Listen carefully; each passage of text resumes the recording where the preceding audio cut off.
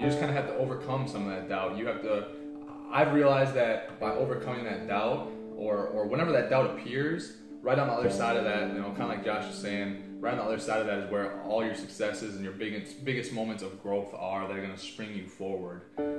So it's just a matter of getting over that.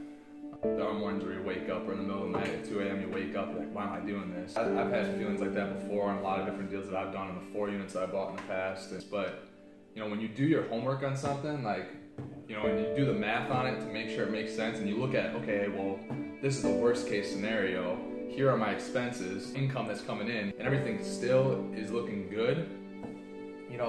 It's Right. false evidence appearing real. It's that little bit of fear that you're gonna get.